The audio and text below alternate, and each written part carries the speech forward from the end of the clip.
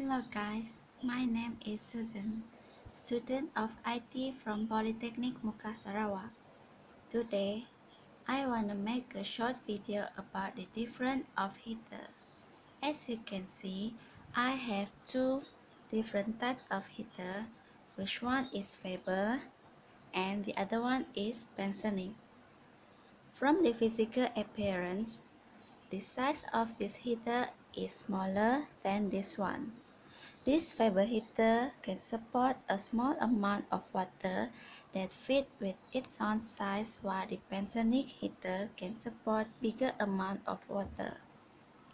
As these Faber heaters are small, the voltage that is used are small too, which is 220 until 240 voltage. It doesn't same with the pensonic heater because this heater uses a large voltage, which is 240 until 280 voltage. Lastly, because of this heater size is small, it is very easy to carry compared to this one. That's all from me. Thank you.